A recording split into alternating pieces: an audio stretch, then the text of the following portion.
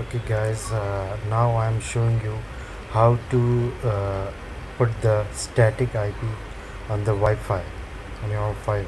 So here I show you. First you have to click on your Wi-Fi device here and click on the Open Network and Sharing Center, and after that you will find this dialog box here. You just click on wireless network connection and this dialog box will open. Just click on properties and here you find this option, internet protocol version 4, TCP IP version 4. Just select this one and click on properties. Here you can find this option, this obtain an IP address done automatically.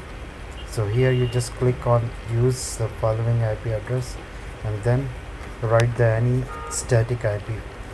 For example, I write here 192.168.1.50. I put here 50, so because why 1.1 is my router IP address, so here I have to write default gateway 192.168.1.1.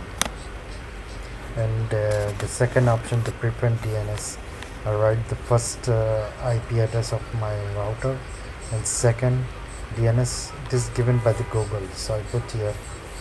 So it's give the better result and make fast communication with the user, the computer and the internet. So just I click close and then close, and let's see it's connecting here. And here now I find this connection is established.